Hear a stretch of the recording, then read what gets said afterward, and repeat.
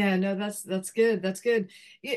So why do you think there's only like 1% of the people that actually know about this global reset? Well, that's a loaded question. I'll try to give shorter answers from here on out. It's just stuff gets real heady and cerebral. Um, Mind control, inculcation, and an enemy that has gotten people have been comfortable. Your comfort zone will kill you. I've learned that long ago as an Mm. artist. When I started getting complacent in my career, my music started to get stale and languish. And I had to, the reason I got to whatever level I got to was because I kept pushing myself. This Hmm. is much the same thing. Our faith walk with God, this well transfer, complacency will kill you. And the enemy knows that. And he goes to great lengths to make people comfortable. Right. So I would say all of those reasons are contributory as to why the majority of the world does not know. The world does not know what they don't know because if you're not a truly um, practicing believer who's seeking truth and wisdom and discernment every day, you're going to have a hard time getting off the block. Number one. Number two, comfortability. Right. Number three, uh, because people want to be comfortable, they want to just turn on the internet or the television and get one source of information and they want to hear something that tickles their ears or resonates enough of reasonability to them that they go, okay, that's the truth, and that's that. Now, what am I having for breakfast or whatever? And so it's for all those reasons, it's hard for people to accept that they've been lied to all their lives, and especially in my generation, your generation, and the generation before me, that's the younger generation now. It's hard for people to accept. Mark Twain once said it best: "It's easy to con somebody. It's really difficult to convince them they've been conned." Right. So I would say pride and ego and fear are key drivers that the enemy uses that contributes to the reason why the majority of the world is totally in the dark about this. Yeah, good point. Good point. I'm thought about like Kuwait and how when Kuwait revalued and at first, they were like, oh yeah, no, it's not going to happen. And then boom, 3 days later, it happens. But there was only a select group that knew about, the whole revalue of Kuwait. But and from what I've learned, and maybe I'm right, maybe I'm wrong, is that the with Iraq that it kind of slipped out, and then other people like the military started, getting the Iraqi dollar or and then it went outwards to other people. Is that true or not? Yeah, I mean, this was never supposed to be in. This is proof of God because man's agenda was that we little simpletons would, as they think of us, Right. would never see the light of day of this. We were never supposed to know about this, but God made a way and an opening. He even used Bush Jr., a Kabbalist, to do it, signing Right. executive order. I could be wrong on it, but I think it's 13598 or something like that, that allowed American citizens to take advantage of this investment with the dinar back Right. in late 2003. So again, that's just proof, Francine, that man makes his plans, but God directs our steps. And Amen. what God is going to make happen, He's going to open doors that no man can close, and vice versa.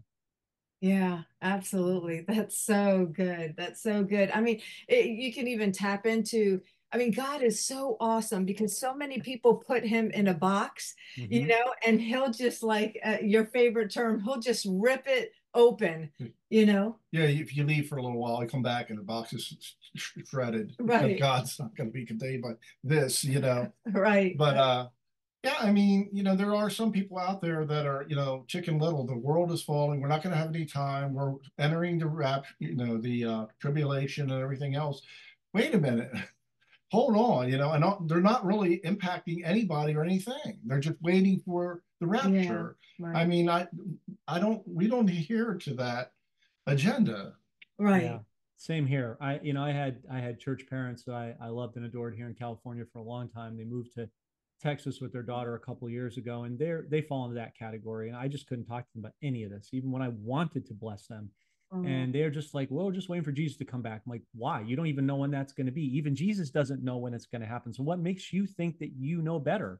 I'm like, this pre-trib, post-trib, mid-trib nonsense is ridiculous to me. I don't understand why the church is all caught up in that when you have no control over that. Just live your life for him every day. And when he comes, he comes. Your job isn't to predict, the weather outlook or God's return. Your job is to be faithful and use your talents and work, serve him with all your heart and might and soul.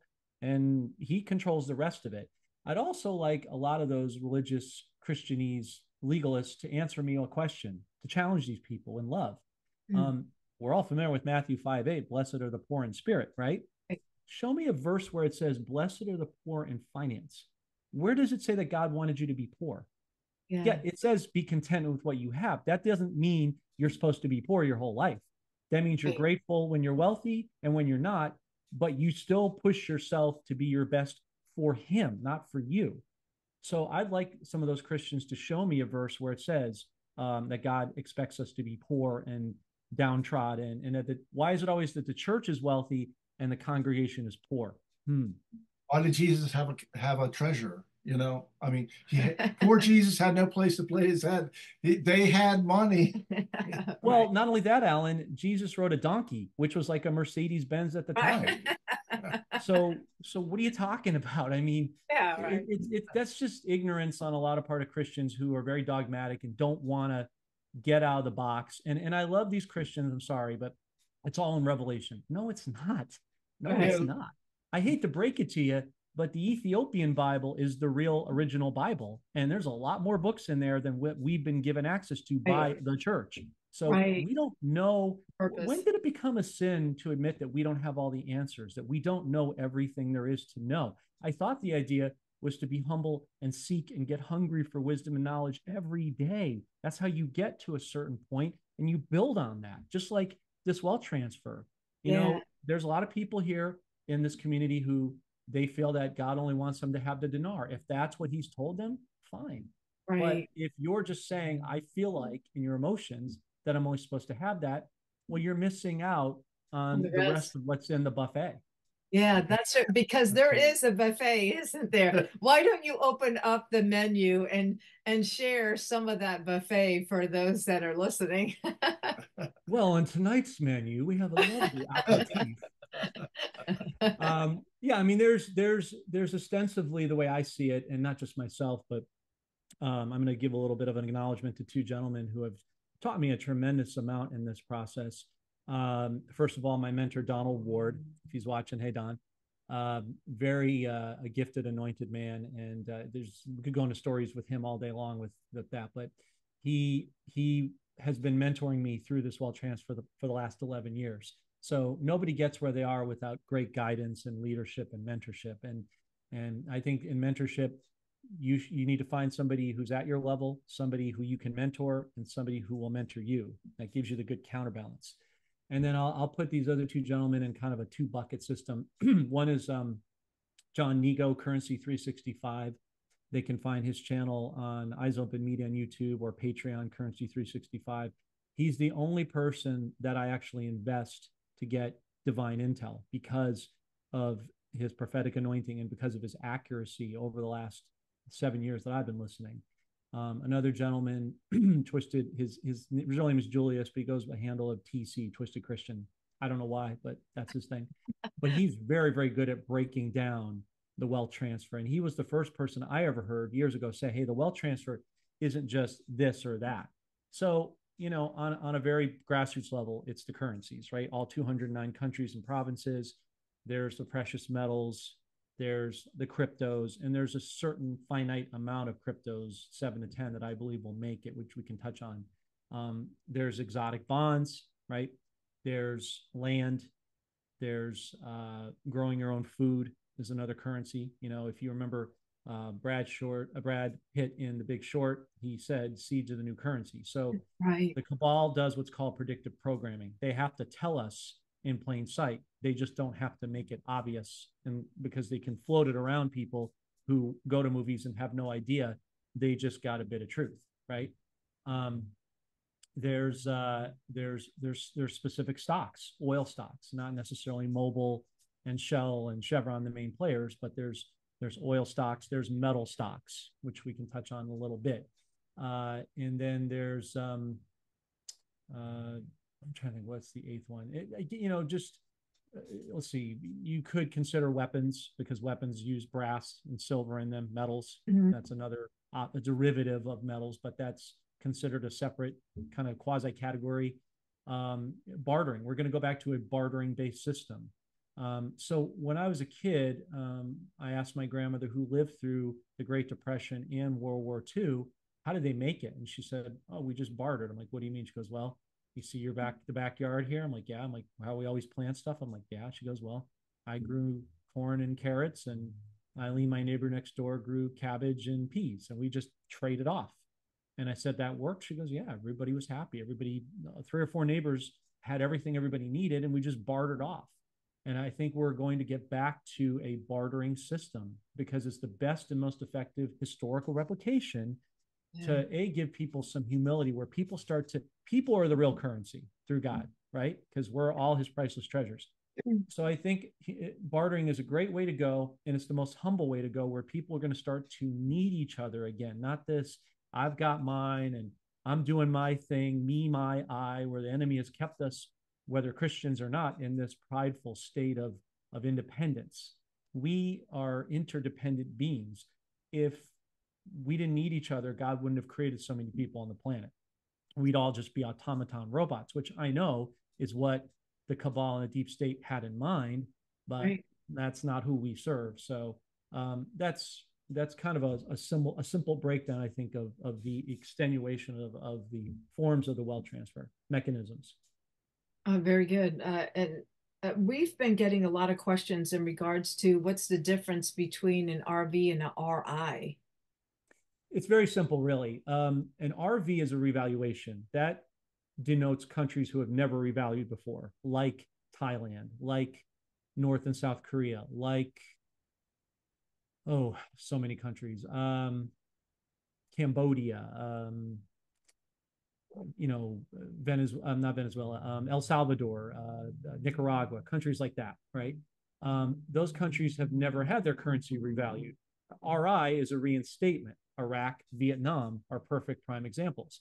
Iraq pre-1940s was $4.07. Now, you'll remember, if you look back in your article history, whether it's Militiaman or Currency 365, several people have covered it, that Iraq has said in the last couple of months they're going back to 1940 levels. That's what that means, right? In the 1950s, when Saddam Hussein was a little kid, the dinar was over $5. So they've been here before. They're just going back to their history, but now on a digital asset-backed, that means gold, platform. People underestimate how much gold Iraq has. Iraq is 30th in the world in gold and number 2 in the Middle East in gold reserves. Or is it 5? It's either 2 or 5, but they're in the top 5 of gold reserves. Did you know that a lot of American contractors, when they try to plumb for water in the desert there, it's very fine sand. I've had some friends who have served over in Iraq, so they've educated me on this. And you can go 6 feet below the ground with a backhoe, and you'll pull up gold and diamonds and oil and other precious minerals. Did you know Iraq is the number 1 producer of phosphorus in the world? So if you're getting phosphorus in any form, it's coming from Iraq. Most people don't know that. Right. So they're stupid plentiful in resources. And so when they're plumbing for water, the contractors, what they do is, they have the little grates like we have here in America, when the runoffs come from the street, the water that drains out. When they are plumbing for water, little flecks of gold will come up. That's how the country pays them. They pay the contractors. They let them keep the flecks of gold. They literally pay them in gold. I had a military friend who fought over when Hussein was still alive, and he gave him a bar of gold. Just pulled one out and just gave it to him, because that's amazing. Yeah, but it's true. They have so much of it that they're so cavalier about it. So that's an example of an RI. Another example is Vietnam. Vietnam pre-1986, before Russia took over, was $2.86. So they've been here before. Vietnam doesn't have, like Iraq, a financial problem. What they have is a corruption problem, not unlike us. But we're going to get into that a little later in the show, where China-Taiwan event plays a pivotal role in freeing up Vietnam and their dong. because what they have so much of is silver.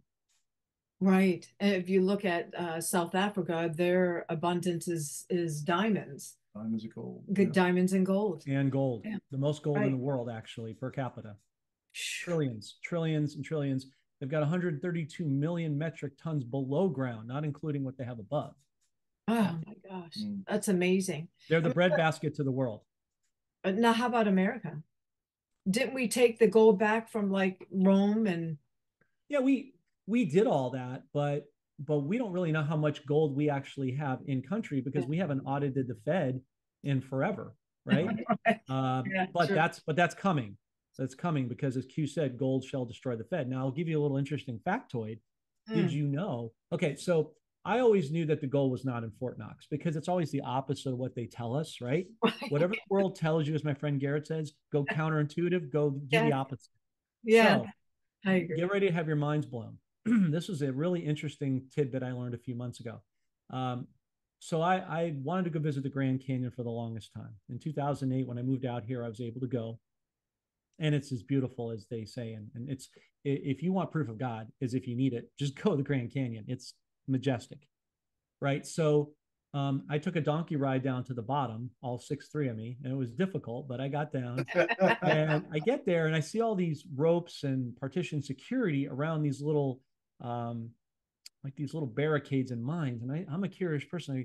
So I said to the security guy, I said, "Hey, how you doing? Hey, what's up? Can I ask you a quick question?" He goes, "Sure." I'm like, "What's going on here?" He goes, "Oh, they just, private security stuff." I'm like, "Yeah, what are they guarding?" He's like, "I'm not at liberty to say." I'm like, "Really? Couldn't give me a hint?" He's like, "No, I'm sorry, I can't." I was like, "Okay."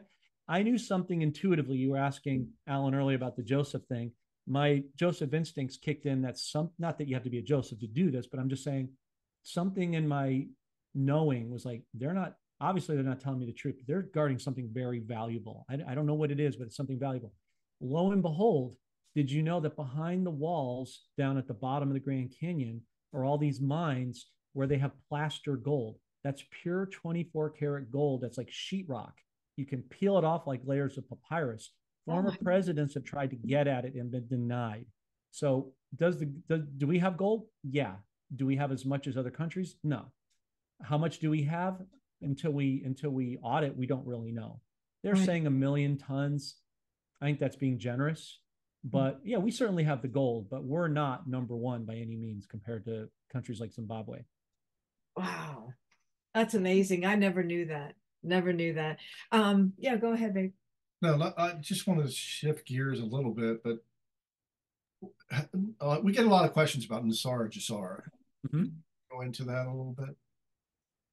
Oh, it's real. I mean, I've had 40 or 50 people send me over the last 3, 4 years emails, texts. "Hey, John, I just got my house payment forgiven. I got my credit card, my car, my medical bills were wiped out." I had people call the institutions and say, "Hey, I noticed my account's at a zero balance, and I still owe $10,000, $5,000, whatever it was." And in many instances, they're like, "Well, our records show that you're paid up," or in some cases, "We don't even have a record of you. It's totally been expunged." I love it. So they're not doing this out of the goodness of their heart. So no, it's absolutely real. It's supposed to happen on September 11th. I was actually in New York City, by the way, during 9/11. Wow.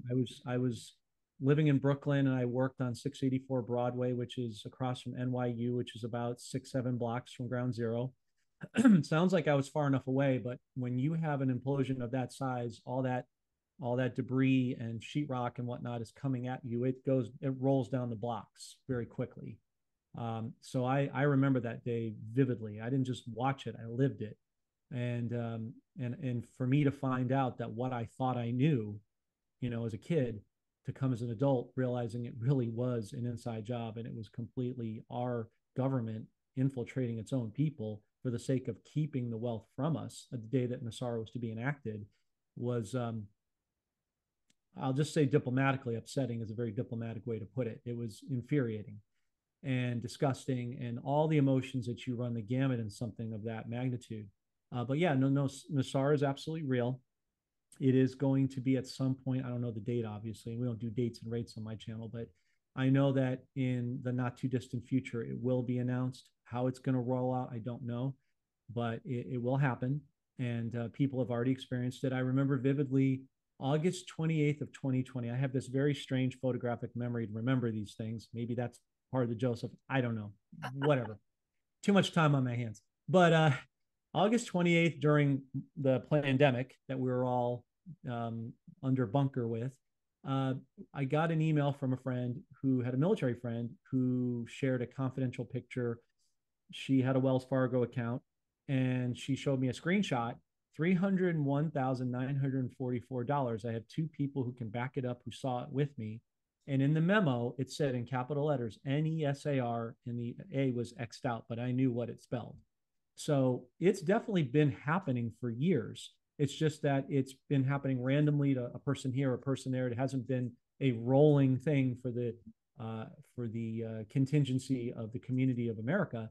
But that doesn't mean that it's not going to happen. I mean, you can't have all these massive layoffs, stock market crash, housing crash, real estate crash, and not have some way to compensate for it. Yeah. So it's real. It will definitely happen.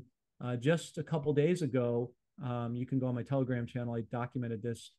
Ghana made a deal with the IMF to get $600 million of debt relief. Now, that's a drop in the bucket, but what it connotates is that, Jassara is definitely in full force. Right. And we are going to, have a restabilization of populations, people being able to go back to their home countries where they want to be and they deserve to be with their families, where Sure. corruption will be removed. We're not going to have banker wars anymore because the thing is, peace was not profitable. Now it is. And Trump will come in this year in all the manufactured chaos and he'll make peace deals, which, spoiler alert, he's already done. This is just front of scene stuff. Right. But he said many times, I'll make a peace deal within 24 hours because it's already been made. It's part of the BRICS nations.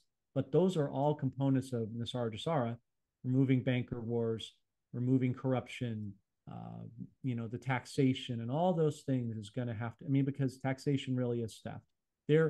I challenge anybody here to show me a law on the books from the IRS that says that individuals have to pay taxes. I've searched. IRS agents have left their positions because they could not work for them anymore because they couldn't find a single law after poring over books. There's been videos out there since 2000 about this. So all of those are components of Nisara Jasara, which will be implemented front of scenes here shortly. So do you think the IRS will be bye-bye? Yeah, next year. Next year? Yeah, next year they'll be gone. Okay, that's awesome. That's awesome. No. Yeah, good to know. And a lot of people have questions in regards to the banking. When this revalue happens and they go and they exchange their currency. What happens if because other countries are gold backed by gold and silver, and we're still here in fiat? So what happens in that case? Great question, and I'm not. I want to put out front that I'm not a financial advisor. This isn't constituting any financial advice. Got my opinions about certain financial advisors, but because they're not trained for this, they're trained by the banks. That's Right. why they're also eager to sell you, long-term stocks and bonds, mutual funds. It's all debt, right? And I had somebody ask me a question: what about a savings bond? When has that ever been worth anything? You'd have to be Methuselah to get any value out of that, and that's not going to happen most likely. So, to me, that was always a lost cause. I get $25 when I'm 102. Oh, well, look forward to that date. Put that on the calendar. Oh, wait a minute. Jesus just came back. Yeah, ixnay on that. As far as that goes, I'm going to try to simplify this. Take one note with you. This is part of the post RV preparations, kind of a appetizer, if you will. Build a relationship with a wealth manager. It doesn't matter which bank it is. I personally am, and look, they're not all saints by any stretch. I'm not saying that, right? It's the least of the it's the what's a good way to put it? Yeah, the minimum or the least of all evils. Thank you. So for that, as far as major banks are concerned, tier one banks, right. I'm with Wells Fargo. They're not perfect. I'm not in love with them. I'm not in love with any of them. So I don't want to be jumping on and say, oh, I hate Wells Fargo. That's fine. That's not my point. Right. But they are part of the new system in terms of the asset-backed system. They are the flagship bank that started the currency exchange. That's the only reason that I'm still with them today. And I pray over my accounts every day. So that's also Amen. something I Us too. recommend. Start Yeah. with that. But as far as the exchange goes, start with one note. It could be a $10,000, a $25,000, a $1,000 note of dinar. I don't care whatever you got. Start with that. Get to know them. Ask to see the back screen rates. They have to legally show you that. That's the Forex rates. You can do that. Citibank has a currency hotline I can share with you after where you can call and get real-time rates. You can go on the CBI on Forex and know what the rate is at any time. It's not a mystery. They have to legally publish this stuff. So I said earlier, there's no way, I don't care what all these guru and self-appointed experts say, there's absolutely no way that you're telling me that 209 countries are going to blitzkrieg at the same time. Good luck with that. Right. That would cause mass chaos in the banks. They're still training right now to implement this. I mean, I've taken pictures. A friend of mine, David Mahoney, he and I do shows monthly. I sent him some pictures last July of my Wells Fargo that I just saw this morning. One of the first Wells Fargos I saw that retrofitted their office to be wealth management advisors. You'll see that prominently, whichever bank you're in, Chase, Citibank, Wells Fargo, BOA, it doesn't matter. There's the commercial street banks, then there's the wealth management banks. That's why a lot of the banks are shrinking down and condensing. It's a way to get debt off their books, but they're setting this up for the wealth transfer. So bring one note in, build a relationship, slow and steady. If you feel comfortable with that person, say, you know what? They might say, hey, do you have any more dinar? I might.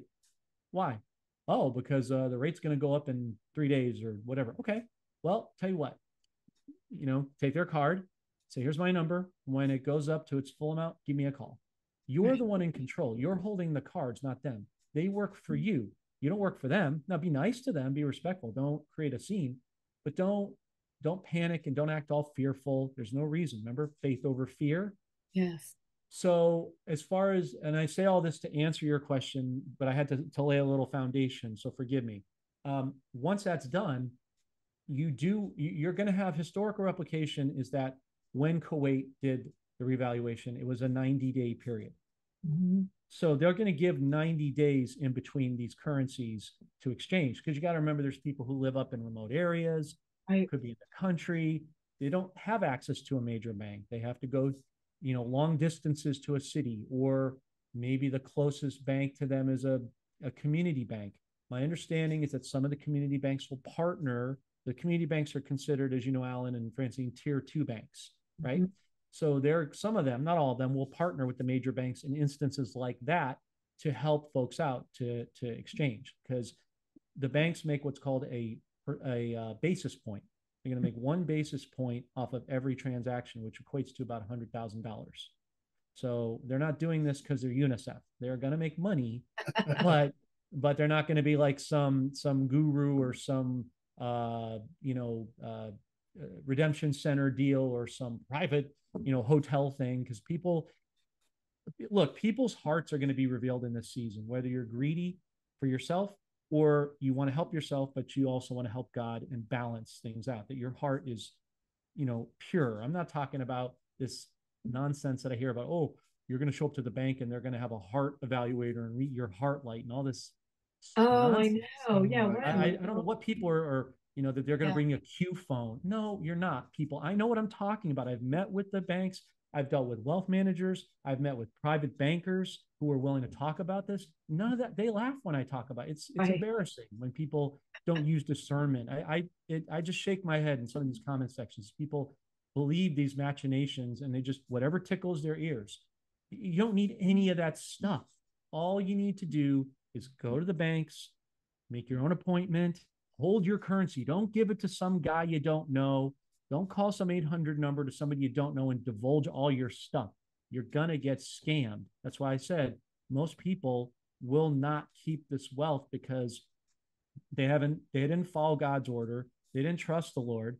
They went off on their own ego and greed, and they didn't seek wisdom and discernment. And that sounds simplistic, but how many things do we do every day where we don't follow the basics and we get into trouble in whatever it is? But back to the genesis of your question, what do? My recommendation is, once they're fully exchanged, as quickly and as calmly as you can, because it is still based in fiat dollar. Yeah. And it will be for a time until the transition happens. as that dollar loses, before the dollar loses its value, I'm telling you what I'm going to do, and people can do what they want. As soon as this happens, my team and I have a common law trust that's not a statutory trust, that's not taxable, that the IRS doesn't even acknowledge because I'm not part of their system anymore. I'm divorced from it. I don't buy anything. The trust buys it. That's number one. So there's your baseline. Once I exchange, I'm buying land. I'm buying precious minerals. I'm metals, and I'm buying junk silver. I did a show last week with a very, very educated financial expert, Bill Holter. You might have seen him on X22 Spotlight with Dave. He's a no nonsense, tell it like it is type of guy. He does not mince words. And I said, how much metal do you recommend everybody gets? He goes, $1,000 of junk silver per person in your household is a rule of thumb that I use. Those are his exact words. So I'm giving you his advice from the know. That's good. But junk silver is going to be a great way to trade without cutting up, bars of silver or bars of gold to go to Walmart or to go to the grocery store. Right. I don't. Can you break change for $1 billion? Sorry. Here's a hunk of gold government cheese. Can I just take the store? I mean, I did a Bible study with the men in my church here a few months back, and I took out some of my own silver, some sleeves, and I said, gentlemen, I'm trying to depict an image. This one gold silver coin, 1 ounce, will feed your family and clothe them for an entire month in the new economy. Because we're going to see gold this year, I think, into next year, well over $10,000, right? Silver easily $100 to $200, no problem. Once silver breaks the $30 suppression, it's moving up, and they can't paper it forever because they run out of derivatives. Did you guys know that every time you buy an ounce of silver, you short the banks $1 billion on their balance sheet? That was told to me by a private banker. I can't make that stuff up. I'm not that good. And so I would recommend people get into physical assets, things that you control, metals, land, weapons, if you like, definitely heirloom seeds. Get land with a water source. If you can do a surveyor and get land that has natural assets on it, like natural gas and oil, like I'm going to do it. As a professional musician, I'm buying high-end music equipment that has certain metals in it that I've already mentioned, because that retains the value. That equipment will appreciate, not depreciate. Most music equipment loses about 10% every year on average, like a car. The car might be a little bit more, but it's in that range. But when you buy things that hold their value, that are physical, tangible assets you control and hold, you can't lose. So that's what I'm going to do, and that's what I would recommend others do in this exchange process. Yeah, and tapping into that a little bit deeper too. I mean, we talked about XRP and XLM, XDC, I believe it is, right? Yep. So Correct. that was the new one for me. And but those share a little bit about that, because if I understand correctly, they're gold, silver backed, and one's for international and one's for national, and it's attached to the QFS. Is that true? Yes. So XRP is the gold standard, backed by gold, on a 1-to-1 ratio. I sent you a snapshot, a screenshot of that to use at your leisure for your audience. And my friend Jon, who's incredibly proficient at cryptos. I'm still learning. I mean, I'm learning across the board, but I'm really these days focusing a lot on crypto, because the other stuff I kind of have I think a decent grasp and understand it. But it just tie it all back to assets, right? So again, that's another example, Francine, of an east-west reset, right? So XRP is the gold standard for the blockchain. ISO 20022 is the standard of practice and instruments to keep those as stable coins, right? Coins that will hold their value, like gold and silver, that don't fluctuate on a fiat system. XRP is coming into a great place here in the next, I'm being conservative, 6 weeks, maybe 2 months, where the SEC is just going to drop the case because they know they can't win. They've already lost. They're just tying it up in appeals. And the reason people ask, why is the SEC so against XRP? Because they're in bed with Ethereum. Ethereum has been the monopoly, and they get their bread buttered in a corrupt way that way. But now XRP is going to break free. They're going to drop the case, no fines, no nothing, and they're going to just win outright. And then you're going to see at some point here the corrupt Gary Gensler, who's the chairman of the SEC, who's definitely Kabbalist, who's definitely a friend of Klaus Schwab and the World Economic Forum. He's going to be ousted because they're going to get a black eye when they lose that case. Then you have XLM, Stellar Lumens, which is backed by silver. Pretty self-explanatory. XDC, which I was teaching about the other night, is backed by copper. And so I want to I don't know if educate or maybe illuminate some of your audience, or maybe remind them of things they maybe already know, but just need a refresher. XLM and silver in general are really exciting because I would argue that silver is more valuable than gold. Why? Because it's cheaper and easier to get. But two, and more importantly, think about this, guys, in your home. You guys have computers, right? You have iWatches. You have cars. You have chips in those cars. Manufacturing. What I'm getting at is that virtually everything that we use has silver in it, right? And so silver is the backbone of manufacturing, and there's a run on silver. So that means there's a supply and demand issue with silver. There's plenty of gold. There's more gold than silver. So they can use gold to stabilize the economy, where silver is a backstop. But what happens when silver runs out? Well, two things. Number one, I believe corporations are going to come to people and make buyback offers at some point, because those who are holding any, especially God's people should be doing this. That's why we're here. Any substantial amount of silver, they'll want to buy it back because they need it for manufacturing. What happens when corporations run out of silver? They've got to go to something else. Copper. We're already using copper. We use it in fiber optics, copper pans, copper tubing for your plumbing. How many instances on TV have you seen where tweakers go in and cut out the copper pipes because they've got value? And copper is really cheap right now. I think it's under $4 a pound. So this is the optimal time to start getting copper. And I've been told by metals experts that instead of the coin, which is fine, but the copper wiring in long form is even better to get because of how it's used. And then, so that's XDC. I would also recommend people get platinum and palladium, round it out. That's IOTA, Algorand, right? And then there's another coin we can talk about that I'm sure many people know about. And I can already see people who know this gritting their teeth, but we got to talk about the elephant in the room, and that's Shiba Inu. Shiba Inu, which is run by Satoshi Kusama, who has been not doing nice things and suppressing this and on purpose, holding the wealth back. He is going to be compelled at some point to let go. And that is another decentralized token like Bitcoin, like XRP will be, where it will be its own independent platform. That's another way that you become a central bank. So there's many ways to become a central bank: gold and silver, your own land, things I mentioned. This is another example why we're talking about it. So at some point here in this year and beyond, Shiba Inu is going to break free. They have what's called the Shibarium, and you've got Sheila Inu, Sheena Ibu. There's all these other sub tokens inside of the Shibarium. They're using it now in the metaverse. I'm not condoning the metaverse. I'm just saying it's an unfortunate reality that a lot of people are sucked into, which I don't recommend, but it is what it is. But you can take advantage of that Shiba for a short time and work on that independent platform, right?